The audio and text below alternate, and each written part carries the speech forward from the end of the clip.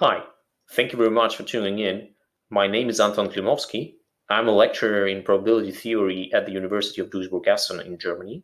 In this video, I'd like to report about a series of works with my collaborators on mean field disordered systems with complex valued energies.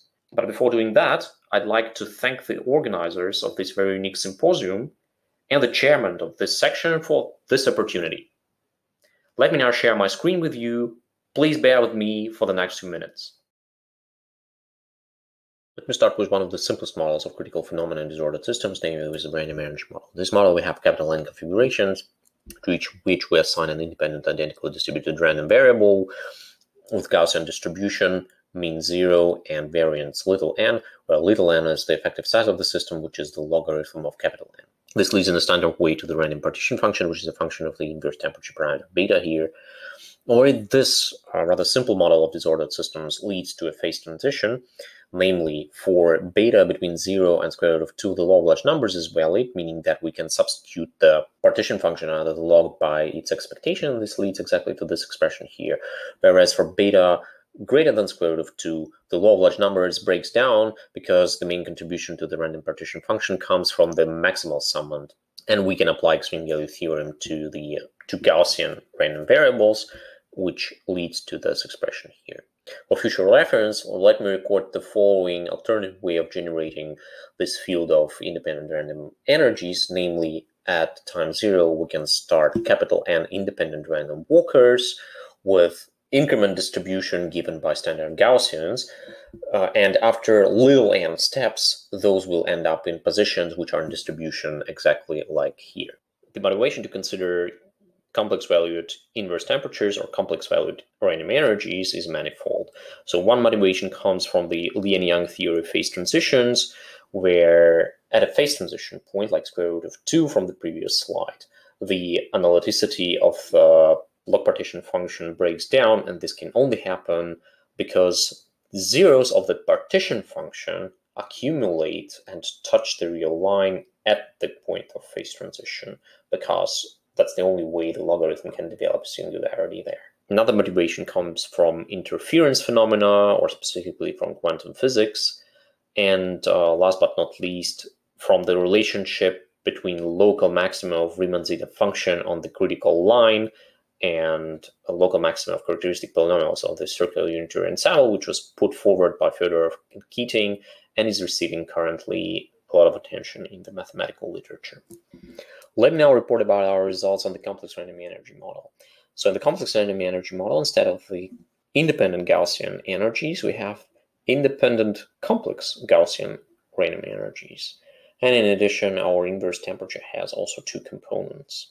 In addition, we allow for correlations between the real and imaginary part of the energy. Our result is that the limiting log partition function exists in probability and in LQ, and moreover, we have this explicit formula for the limiting log partition function. In contrast to the real valued case, we have an additional phase here. So the 2 phases, the law of large number phase inside of this I-shaped B1 area and the extreme value regime, this B2 area, are quite similar, where the main contributions come respectively from the expected partition function or the summons with the maximal real part of the energy, whereas this new regime B3 is the regime where the central limit theorem is valid, which is in fact valid in the whole vertical strip from minus square root of 2 over 2 to square root of 2 over 2, but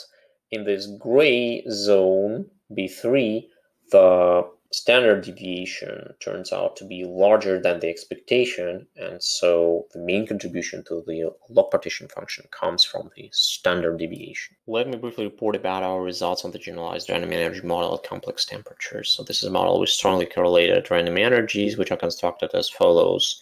At time 0, we start n sub 1 independent random walkers with the variance of the increment a sub 1, we let them run for n units of time, at which each of them splits into n sub 2 independent random walkers with a possibly different variance of their increments. We let them run for the same amount of time, and which we end up with n sub 1 times n sub 2 coordinates of the particles, which are now not independent because they can possibly share the same leg of their journey. Our assumption on n1 and n2 is that they should grow exponentially in the size of the system little n. Our result is the following. So if we define sigma k like this and assume that sigma k are increasing, then so those phases in the complex plane correspond to various combinations of hybrid contributions of the first leg of the journey through its expectation, variance, or maximal term, and the corresponding combinations of the second leg of the journey. All in all, this leads to a much richer phase diagram comparing to the phase diagram of the random energy model. Let me finally briefly report on our results for the complex branching Brownian motion energy model. So this model is slightly different from the previous models because it is based on a random number of energies or particles, and also it's in continuous time. So branching Brownian motion starts at the origin at time 0 with just one particle, and the particle performs Brownian motion, and it's also equipped with an exponential rate 1 clock. Whenever the clock rings, the particle splits into 2 particles in the simplest situation, or more general Galton-Watson branching mechanisms are possible. The particles then perform also independent Brownian motions and are also equipped with independent exponential rate 1 clocks. Whenever the clock of a particle rings, it splits, and so on and so forth. So at time t, we end up with a random number of particles at random positions. It is well known that the expected number of particles is e to the power t, so it's exponential in t, which is in line with our previous convention of the exponential number of energies in our system. Interestingly, even though this is a strongly correlated field, the log partition function, and this is our result, is the same as in the case of the complex random energy model, so as in the case of the completely independent energies. However, the fluctuations are very different, and it is via fluctuations that we derive the phase diagram. To summarize, for complex random energy model, generalized random energy model, and branching Brownian motion, we obtained limit theorems for the partition function. As a consequence of those, we obtained explicit formulae for the log partition functions. In turn, as a consequence of those, we identified full phase diagrams. And finally, I haven't had time to talk about the distributions of zeros of the partition functions, but these can be derived from the above results. Finally, it would be interesting to derive similar results for models with full replica symmetry breaking, models with microscopic interactions, and possibly establish links with quantum disordered systems. Finally, let me acknowledge my co-authors, Lisa Hartung and Zahar Kabluchka. So let me stop here. Thank you very much for your attention. I'll be happy to take questions and hopefully talk to you later. Bye!